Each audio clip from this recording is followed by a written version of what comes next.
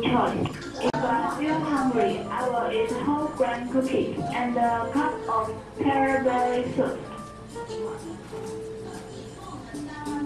Convenient food like lunchbox tend to be salty and oily. Right now, I'm going to tell you how to make a simple and nutritious cuisine. Step 1. Boil water and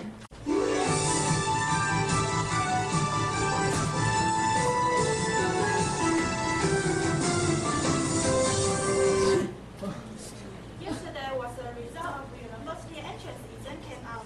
This time, the type of questions tend to difficult, so only 5 people get a full marks.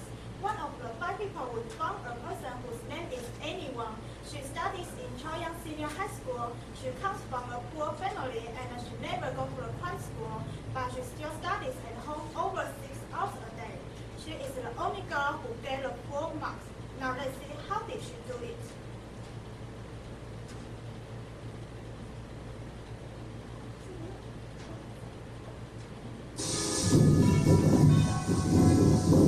Yesterday, the results came out. Every examiner went up very early to look at the scores on the internet. This time, only 5 people get full marks. These people are only one girl, but she doesn't study in the First Choice Senior High School. How did she do? Let's interview her. Do you feel like this exam is so difficult? Yes, it is so difficult because this time we have a lot of tricky questions. How do you feel like you get the full marks? I'm very happy because I win the glory for my family.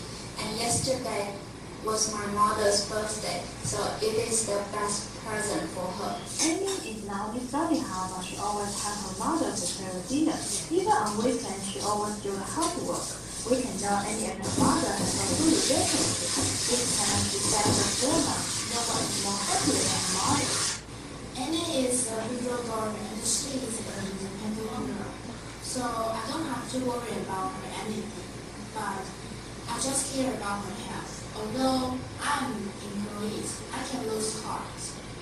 I will find a job as soon as possible. Today, she got full marks. I'm proud of her. Which school do you want her to study? I will discuss this matter with her, but I still respect her decision.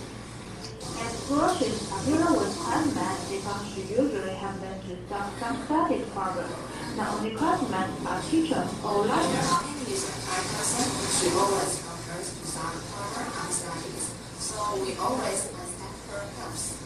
We usually study together. She always prepares notes for class for us, and she's very nice, so we all like her.